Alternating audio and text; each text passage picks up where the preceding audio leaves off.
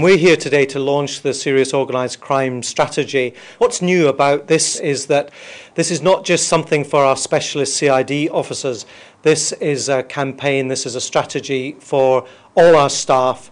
We task our police officers who are working on the streets throughout Lothian and Borders police area with gathering information. So it might be a vehicle that a serious criminal is suspected of using. It might be a particular place they go to, a pub they use. And it might just be one little piece of information that is the final piece in the jigsaw that enables us to put together a case which will end up in an arrest and a conviction and a sentence. Criminals largely commit their crime to gain money and to gain power, and we are determined to tackle that.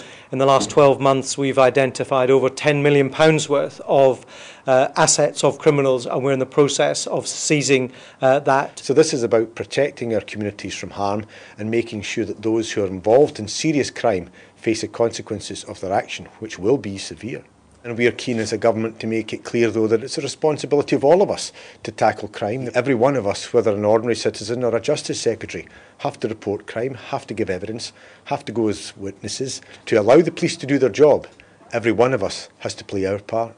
They're going to face prosecution, they're going to face civil recovery. We are taking them on and we are going to take them down.